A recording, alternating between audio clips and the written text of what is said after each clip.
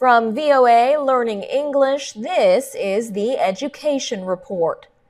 Thousands of young people in Senegal attend and live at religious schools called daras.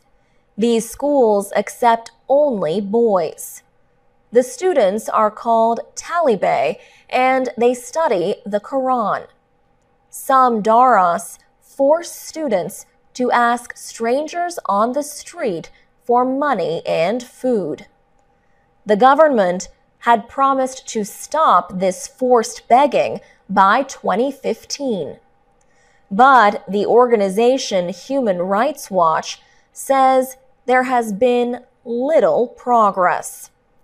Recently, a government study found that more than 30,000 students were begging in Dakar, the capital. The boys were reported to be as young as 4 years old. They are often walking the streets shoeless and in torn old clothes. Matt Wells is a West African researcher for Human Rights Watch. He says the boys must bring back a required amount of money, sugar, and rice or face punishment. He says teachers will often severely beat talibé who fail to meet the demand. He also says the boys usually are hungry, live in dirty, overcrowded rooms, and receive very little real education. In March 2013, 8 talibé died in a fire in Dakar. Neighbors said they knew the children could not escape from the school building in which they were living. After the fire, Senegalese officials promised to take steps against child begging. But Human Rights Watch says the government has closed only one dara for safety reasons. HRW says there are hundreds more that violate students' rights. Senegal's Ministry of Justice says it knows of the problems and is working on new legislation. But a ministry official notes there is cultural resistance to laws restricting religion. For VOA Learning English, I'm Alex Villarreal.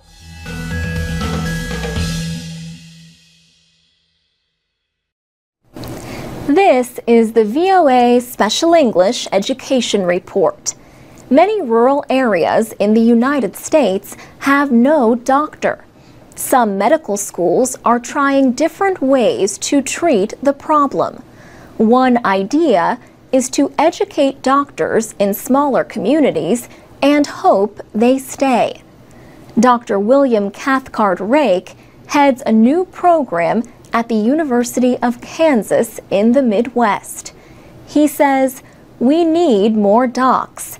There's somewhere like a quarter of all of our physicians in Kansas are 60 years of age or older. So we need to be replacing physicians too." He says medical students from rural areas now typically study in Wichita or Kansas City, two of the biggest cities in Kansas. They say, I really have every intention of coming back to rural Kansas, but they need a soulmate, they get married, their soulmate happens to be from a big city, and we never see them again. The program is based in Kansas' 10th largest city, Salina, home to about 50,000 people. Salina is about a 3-hour drive from Kansas City, past fields of corn, soybeans, and cattle. Student Claire Hinrichsen grew up in a town of about 600 people. One reason she likes the Salina program is because of the size. There are only 8 students, the smallest medical school in the country. Classes are taught by professors in Salina or on a video link from Kansas City or Wichita. Students who complete the 4-year program will then do their residency training in a small community in the surrounding area. One place a resident might work is the Clay Center Clinic, where Dr. Carrie Murphy is a family physician. Dr. Murphy says this is a clinic that has currently 8 doctors and 4 mid-level practitioners, and we cover, of course, this town, but we also have satellite clinics in 2 nearby towns. We just kind of operate as what I call a cradle-to-grave operation. We deliver babies and go all the way up to doing nursing home care. Rural doctors generally serve older, poorer patients. Going into a specialty in a big city can mean better working hours and more money to pay off student loans. The Salina program will pay tuition for each year that students practice in a rural area in Kansas. Dr. Cathcart Rake hopes 4 years of medical school and 2 years of residency will be enough time to put down roots. In his words, it's going to be, hopefully, harder for them to break away from those roots and go to bigger cities. For VOA Special English, I'm Alex Villarreal. This is the VOA Special English Education Report. More than half of young black men in the United States do not finish high school. Many grow up without fathers and in neighborhoods with gangs, drugs, and violence. 60% of those who drop out of school have spent time in jail by the age of 35. Joe Marshall co-founded the Omega Boys Club in San Francisco, California, 23 years ago. Mr. Marshall tries to give boys and girls a safe refuge and a chance at a better future. Every week, he has 2 basic messages for his young students: stop the violence and don't do drugs. Mr. Marshall spent 25 years as a teacher and administrator in San Francisco. He taught math in middle school and expected to see his best students go to college. But he said a lot of his former students ended up dead or in prison for selling drugs or being involved in gangs, and many girls ended up getting pregnant. The Omega Boys Club serves more than 400 young people every year. 2 times a week, it offers after-school classes in math, reading, family and life skills, and college preparation. In many ways, it serves as a kind of family. It provides teenagers with structure and support. Joe Marshall has a doctorate in psychology. He sees gangs and violence as a disease that needs to be dealt with as a public health problem. He tells young people to follow some new rules for living. These rules will decrease their chances of ending up dead or in prison and increase their chances of staying alive and free. The club represents the headquarters of what he calls the Alive and Free movement.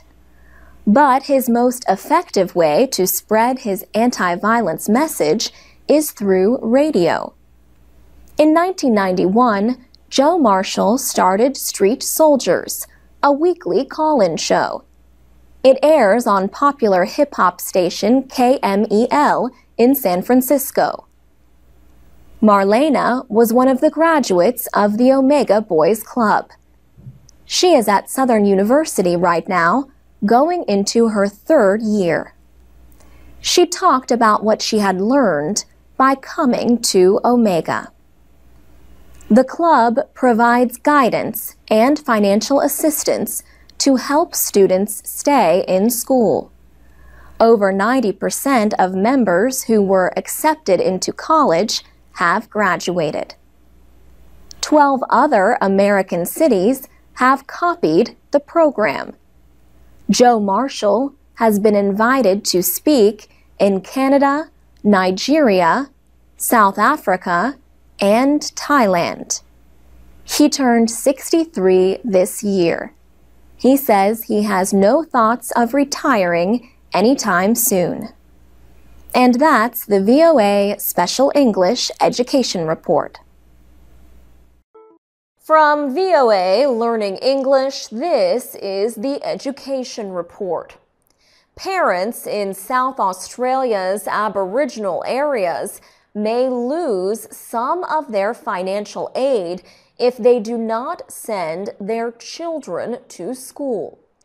New rules link school attendance with government assistance to people living in poverty. Warren Mundine is Prime Minister Tony Abbott's top advisor on issues concerning Aboriginal Australians or Aborigines. He disagrees with linking the aid to school attendance. Instead, he urges the government to find ways to improve attendance without punishing parents. He says he thinks strong punitive measures should be the last plan of action. Mr. Mundine says the situation can change if tribal leaders support education. He says the government needs to work with parents and communities to make what he calls a massive cultural change. Other officials argue that the threat of stopping aid will force families to take education more seriously. In South Australia State, only 50% of children stay in school after the age of 15. In some areas, as many as 90% of Aboriginal children struggle to read and write. The state government says it has special programs for Aboriginal students. It says students work with their parents and teachers to develop a personal learning plan and re-examine it every year. Public schools also have people available who can work individually with Aboriginal students who need extra help. And there is a program that helps Aboriginal students deal with the change from middle school to high school. About 670,000 Aborigines live in Australia. The state of Western Australia also has special programs for these native peoples and other groups. For VOA Learning English, I'm Alex Villarreal.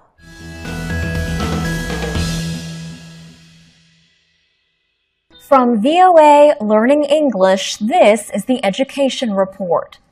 The Kibera School for Girls in the Kibera slum in Nairobi, Kenya, is the first school in the area to offer girls free education. It provides free tuition, uniforms, books, and meals to girls who qualify. The students are from pre-kindergarten through the 4th grade. The school gets its support from the surrounding community by providing people with much-needed services. The people of Kibera struggle to provide themselves with food, shelter, clean water, and good schools. Girls face the additional problems of discrimination and violence. Parents and guardians usually withdraw their daughters from school rather than their sons when money is lacking. So, the Kibera School for Girls works to help the community understand the value of education.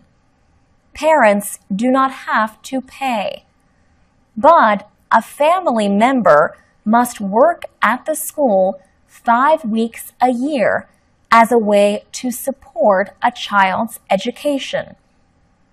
Girls are chosen based on the potential for their success as students and on financial need.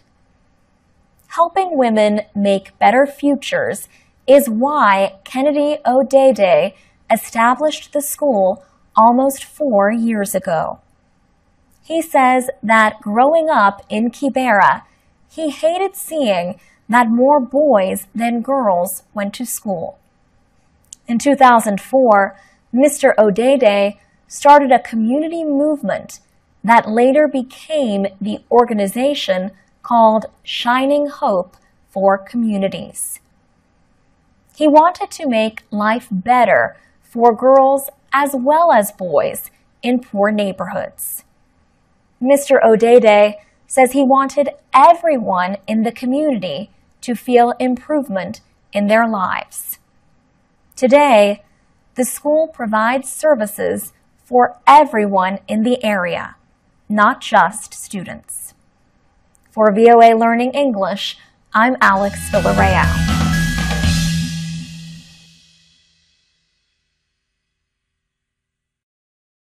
From VOA Learning English, this is the Education Report in Special English. Today, schools in the United States communicate with parents in many different ways.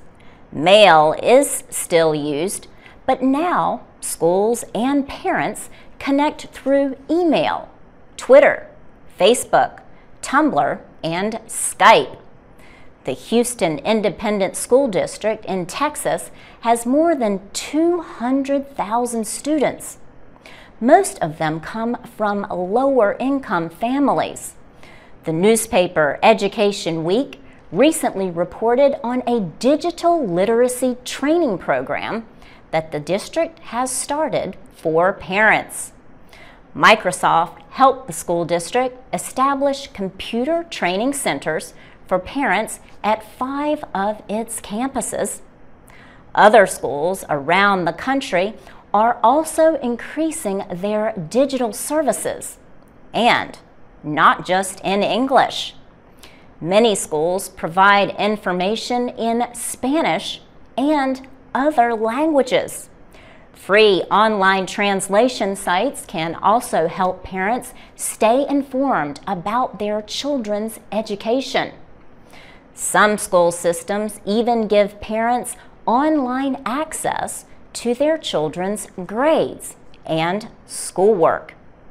600 students attend Knapp Elementary School near Philadelphia, Pennsylvania. Joe Mazza is head of the school. He says nearly 1 in 5 of his students come from Bangladesh, and 12% come from South Korea. Joe Mazza says the most important way that a school gets to know parents is in face-to-face meetings. But under his guidance, the school has added social networking tools to meet the needs of the community. The school uses resources like Twitter, e-newsletters, and Skype. Teachers can talk to parents over Skype if the parents cannot attend a conference in person. Social media, Joe Mazza says, is providing us with many new and really free ways to connect with parents. For VOA Learning English, I'm Laurel Bowman. This is the VOA Special English Education Report. A program in the United States brings scientists and engineers into elementary schools to teach teachers more about how to teach science. Dave Weiss is a retired engineer. One day each week, he volunteers at Georgian Forest Elementary School in Silver Spring, Maryland, near Washington. He works with teacher Fred Tanique on science projects for 10-year-olds. He says, Fred is so enthusiastic and he's so much fun with the kids. I can see that he really loves what he's doing. I get as much pleasure from helping the teachers as I do helping the students. Student Jada Lockwood says she enjoys Mr. Weiss's visits to her classroom. She likes the drawings he uses to explain scientific ideas. The American Association for the Advancement of Science sponsors the Senior Scientists and Engineers program. Dave Weiss has been a volunteer in that program for many years. The scientists and engineers help teachers in elementary schools improve their skills. Mr. Weiss says he and the other volunteers help teachers by providing hands-on expertise. He notes that science is an area in which many elementary school teachers have limited experience. In elementary school, for the most part, your regular classroom teacher is responsible for teaching science, along with reading and math, and if they don't have a strong science background, just by nature, they're going to tend to underrepresent science in the curriculum. Fred Tanique agrees. He just started teaching science classes a few months ago. He says, a lot of times I'll spit out information I learned in the book or things that are part of the curriculum. Dave helps me learn how to supplement that information so that it's more relevant to them, so that it will be more relevant to their work experience later on in life. 15-year-olds in the United States scored about average in science among countries that took part in testing by the OECD in 2009. The OECD is the Organization for Economic Cooperation and Development. But Dave Weiss says he is hopeful for the future. He says he tries to give elementary school students a solid foundation. His hope is that they'll develop a curiosity about what's going on around them. For VOA Special English, I'm Carolyn Presutti. We have more programs at voaspecialenglish.com, where people can read, listen, and learn English with texts, MP3s, and activities. We also offer English lessons at the VOA Learning English page on Facebook. This is the VOA Special English Education Report. More than 40 of the 50 American states have approved what are known as the Common Core State Standards. These are lists of content that students are supposed to learn at each grade level from kindergarten to high school. State governors and schools chiefs led the effort to develop the standards. The project involved teachers, administrators, experts, and public comments. The final standards were released in June of 2010. Acceptance is voluntary, but acceptance helped states that entered President Obama's $4 billion Race to the Top competition for school reform. The standards are for English language arts and math. Supporters say these provide clear goals to prepare students to succeed in college and in jobs. But critics of national standards say the idea goes against one of America's oldest traditions, local control of education. Political conservatives generally oppose federal intervention in schools. Yet it was a Republican President, George W. Bush, who expanded testing requirements to show that public schools are making yearly progress. Still, opponents of national standards call them one-size-fits-all. They say the idea does not make sense for a country as large and diverse as the United States. One of those opponents is Bill Evers at the Hoover Institution at Stanford University in California. He was an assistant education secretary under President Bush. Mr. Evers warns about closing the door on innovation by locking in a national uniform bureaucratic system. He says the states don't have a problem in setting their curriculum. They've been doing it ever since there have been public schools. Richard Riley was Education Secretary to President Bill Clinton, a Democrat. Mr. Riley says conservatives would be concerned if we had federal mandated Common Core standards. That's not what we have. It's a state-driven measure. High standards, challenging work for young people across the country. Mr. Riley says in the 1990s, he pushed states to develop their own statewide standards. But some of those standards were not very strong, he says, so he believes national standards are needed. But Bill Evers says technology now makes it easier to develop individual learning plans for students. He says schools should worry less about a common curriculum and more about improving teacher quality. For VOA Special English, I'm Alex Villarreal. You can find a link to the Common Core standards at voaspecialenglish.com. I'm Alex Villarreal with the VOA Special English Education Report. Last week, we talked about the conflict between sleepy teenagers and early morning classes. Many people commented on our website and Facebook page.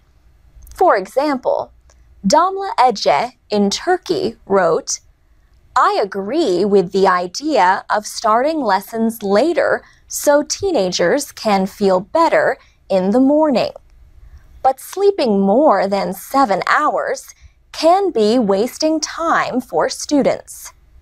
Tron in Vietnam disagreed. "I think teenagers, on the average, need 8 to 10 hours of sleep every day. It's useless trying to force them to concentrate while they can't concentrate." Enilton Nemakes in Brazil goes to sleep late and wakes up in the afternoon and wrote, "That's my life, but at least I am studying." Afshin Haydari from Tehran says schools should start early to avoid heavy traffic later in the morning. And Susie from Jordan wrote, "When I was a teenager, I enjoyed taking my courses as early as possible. That way, I could find a long time in the day to do my own activities." But Azra from Kyrgyzstan said the reason schools start early there is a lack of classrooms. Omid in Afghanistan calls teenagers the destiny makers of a society. So they must be more alert and active in order to be more successful. And Joruji in Japan wrote, "When I was a teenager, I used to get up before 6 to go to school, which was far from home, and I don't remember having problems. I think nowadays the internet, TV, games, and cell phones make teens go to sleep later." 30-year-old Kika in Spain says, "In my opinion, young people are very lazy." But Dennis Jin disagrees. He says for high school students in China, we must reach class at 6:20 in the morning and be back home usually at 10 in the evening. Then we'll have some extra schoolwork to do. Teenagers are not the only ones who suffer. Kathy in Canada wrote, "My daughter likes complaining about everything in the morning, and I know that this is from lack of sleep. I wish schools should change their start time to 8:30 or 9 a.m. Vidara Mom, a Cambodian living in New Zealand, says school starts at 9 and finishes at 3 p.m. Therefore, the students have heaps of time to interact and play before they go home." Wibi Sebastian from Indonesia wishes school started at 7:30 instead of 7, but tells students don't forget to eat breakfast. For VOA Special English, I'm Alex Villarreal. From VOA Learning English, this is the Education Report. Teachers and parents usually call attention to the pictures when they read storybooks to preschool children. But a study published in 2011 suggests that calling attention to the words and letters on the page may help a child's reading. The 2-year study compared children who were read to this way in class with children who were not. The children whose teachers most often discussed the print showed clearly higher skills in reading, spelling, and understanding. These results were found 1 year and even 2 years later. Shane Piasta at Ohio State University was an author of the study. She said most preschool teachers would find this method manageable and would need only a small change in the way they teach. They already read storybooks in class. The only difference would be increased attention to the printed text. If you get children to pay attention to letters and words, it makes sense they would do better at word recognition and spelling. But research suggests that very few parents and teachers do this in a systematic way. The report appeared in the journal Child Development. More than 300 children ages 4 and 5 were observed for the study. The children came from poor families and were below average in their language skills. There are different ways that adults can talk to children about print. They can point to a letter and discuss it, and even trace the shape with a finger. They can point out a word. They can discuss the meaning of the print or how the words tell the story. And they can talk about the organization of the print, for instance, showing how words are written left to right in English. For VOA Learning English, I'm Alex Villarreal. From VOA Learning English. This is the Education Report. It was not just another day in a classroom recently for some young people in Washington, D.C.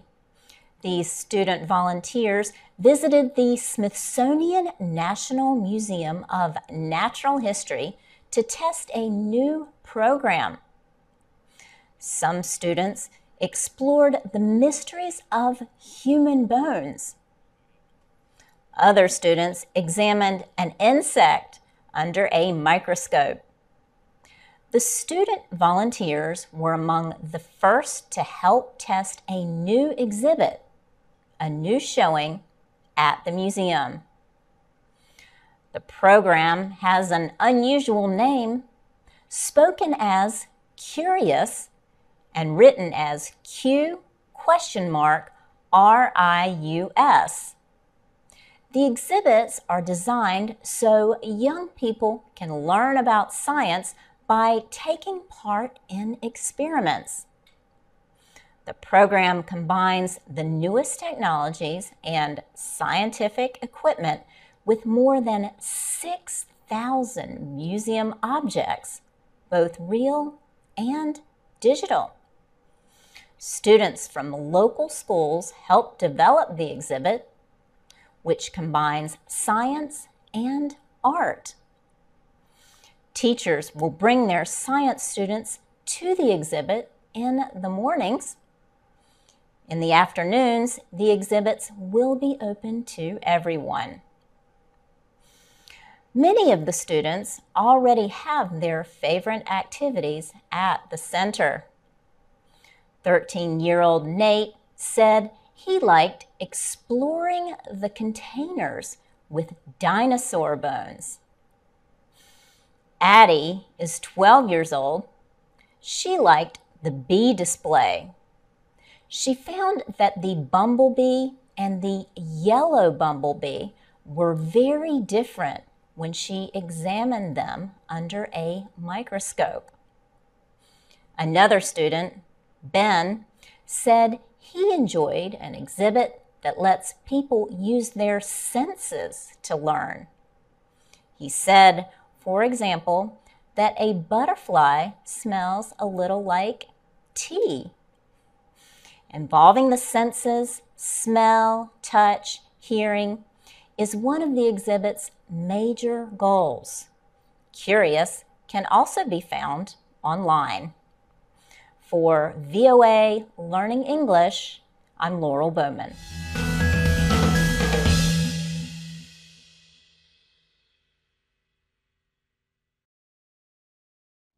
This is the VOA Special English Education Report. Last week, we told you that the number of foreign students in the United States had reached an all-time high. More than 671,000 foreign students attended an American college or university during the last school year. So says the latest report from the Institute of International Education.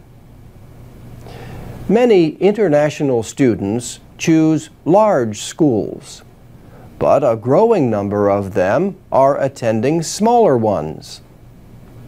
Douglas Bennett is the president of Earlham College, a liberal arts college in Richmond, Indiana, that actively seeks foreign students.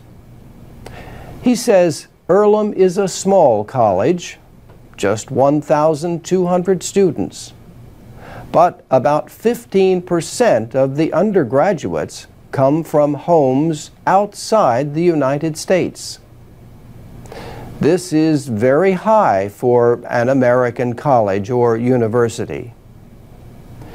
Doug Bennett has written several articles aimed at helping students choose a college that best fits their needs. He says one of the important things to consider is the size of a school. He says Earlham College is small for a reason.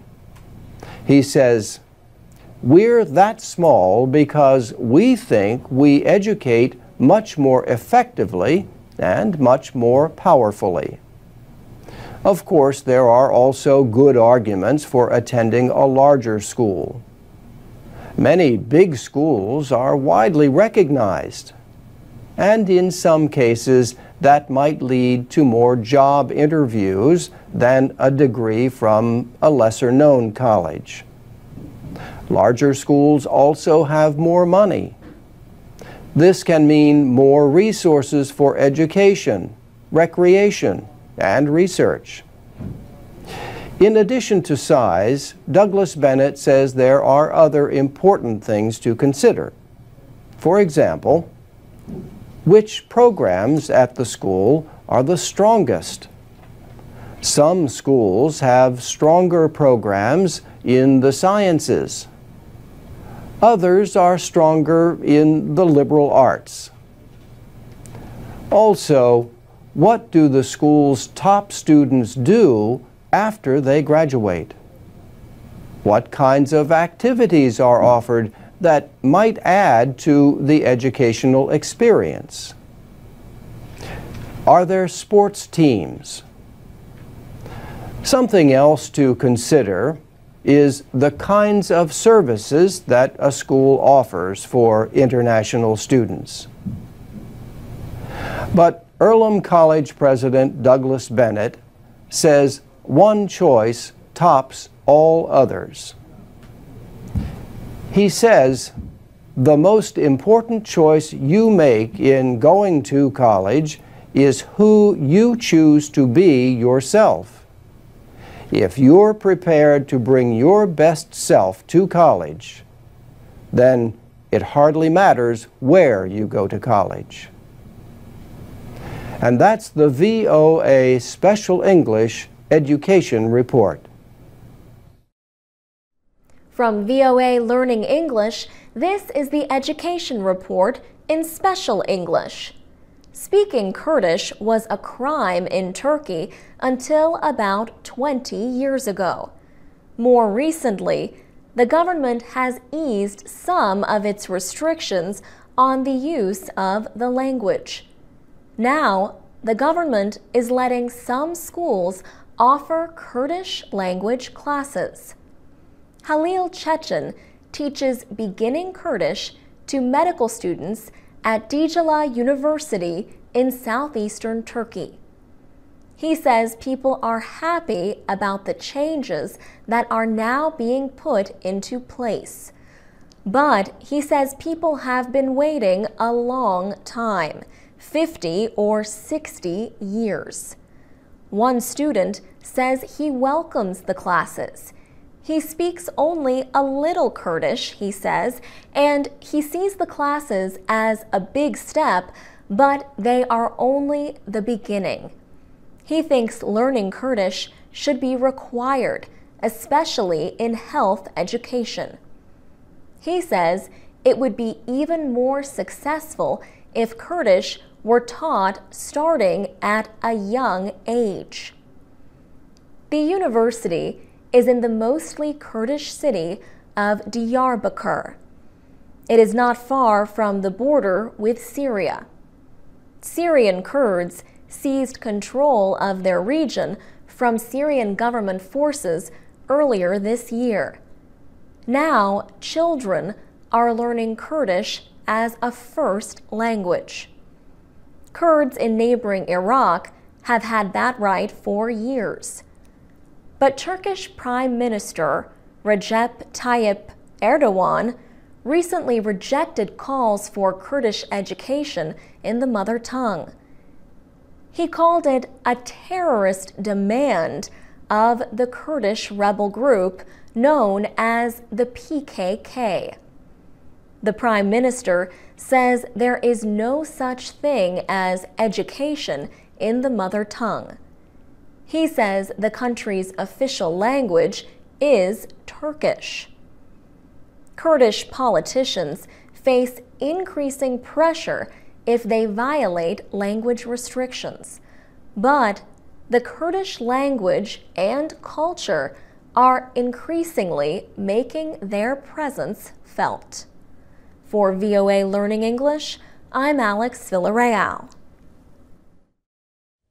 This is the VOA Special English Education Report. Some schools in the United States and other countries offer Chinese language classes with government support from China. St. Mary's School is a private college preparatory school in Medford, Oregon, in the Pacific Northwest.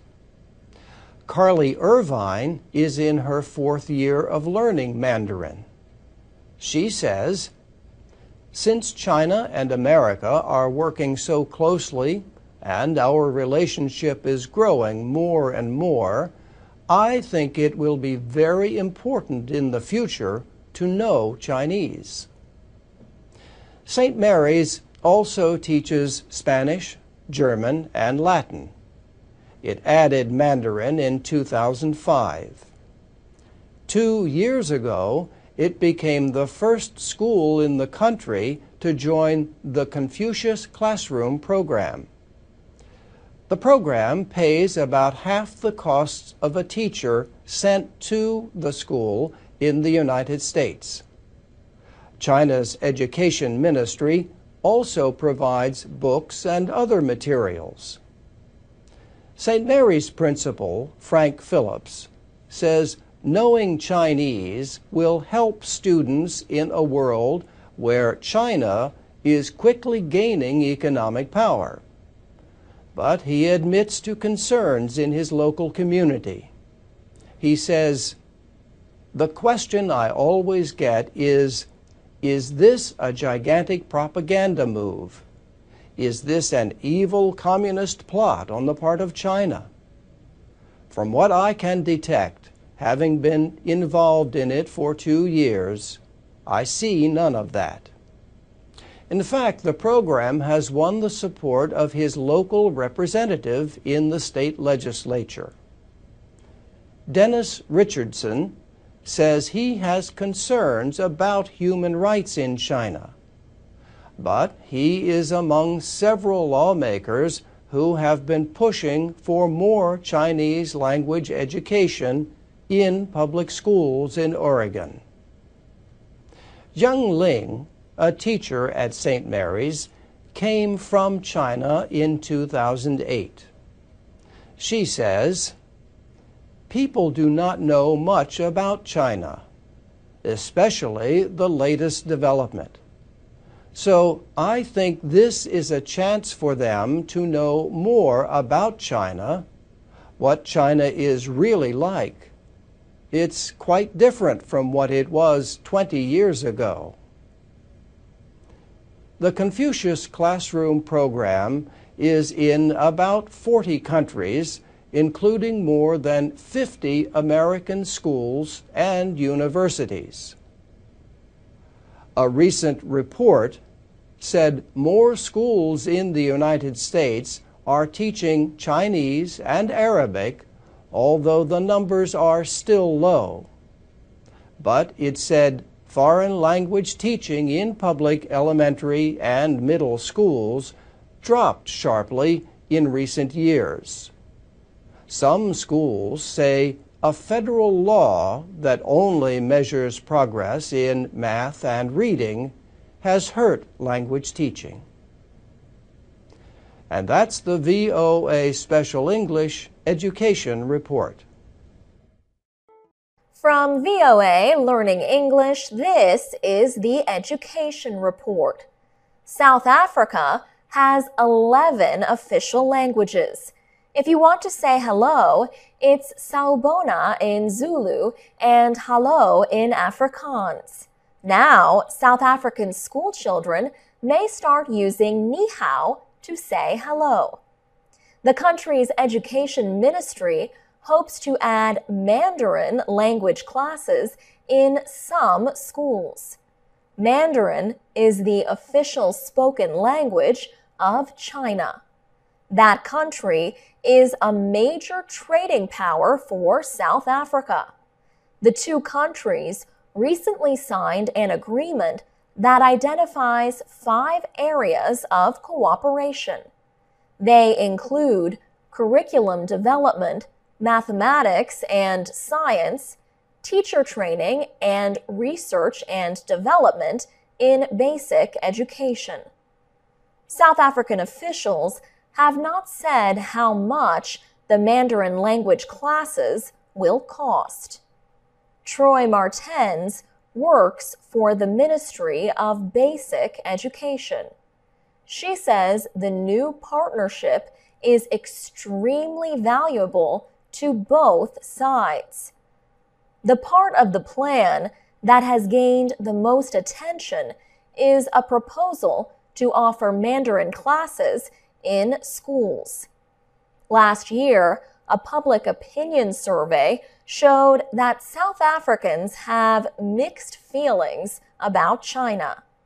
It found that 46% of South Africans do not like the spread of Chinese ideas and customs in their country. And 60% of South Africans said they dislike Chinese music, movies, and television. But Ms. Martens says trade with China is more important than those feelings.